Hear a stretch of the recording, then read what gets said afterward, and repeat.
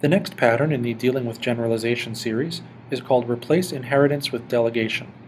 The motivation here is that you have a subclass which inherits from a parent, and it uses only part of that parent's interface, or doesn't want to inherit all of that parent's interface or data. So here we have this stack implementation, which inherits from list, and it provides these push and pop methods that a stack would normally provide.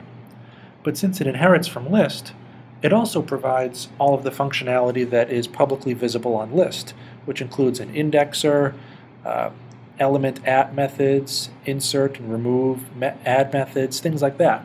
Things that a stack shouldn't actually expose. And so what we're going to do is replace this inheritance structure with a delegation structure.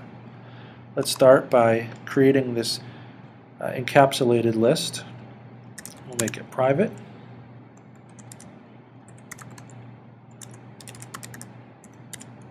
And we can even instantiate it in line. We could also instantiate it in a constructor. Really makes no difference.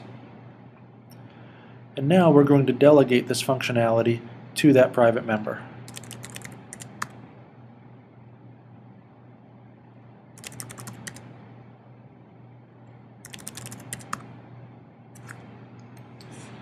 At this time, we would recompile, run all of our tests, make sure that everything still passes and still works.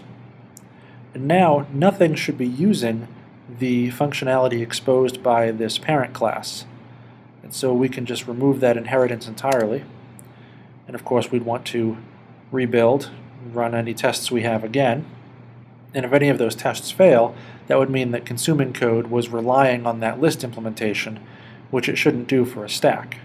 And so we'd want to fix the consuming code so that it only uses a stack, or if it needs a list, it uses a list directly instead of going through this stack object. That's it for Replace Inheritance with Delegation. Thanks for watching.